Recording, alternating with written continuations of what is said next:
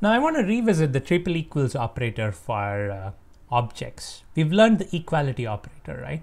And we've learned that the triple equals is the more precise way of checking if two values are equal when they are primitives. Now, how does the equality operator work in the case of objects?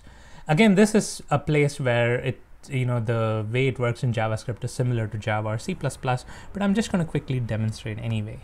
Now, let's say I have, I'm going to clear all this out. Let's say I have a var my object equals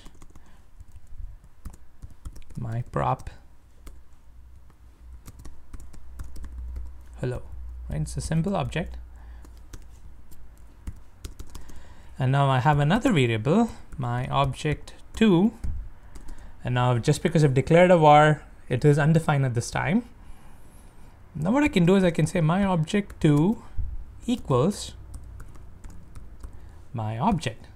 So I am having the variable my object2 point to the object that my object is pointing to. So there are basically two variables, they point to the same location where the object has been defined. So no matter which variable I use to access this object, it is essentially pointing to the same location.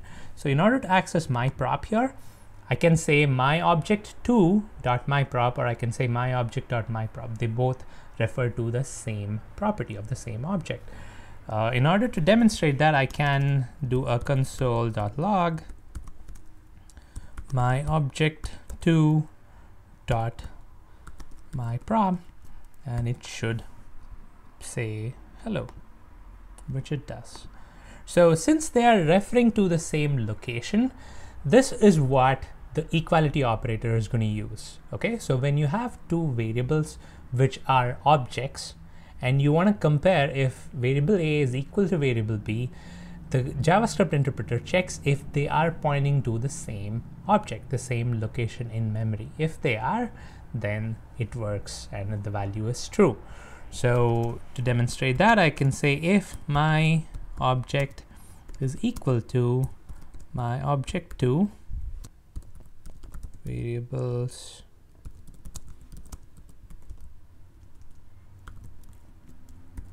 are equal. Reload and run, and just like we expected, these two variables are equal. So object variables are equal when they point to the same object in memory.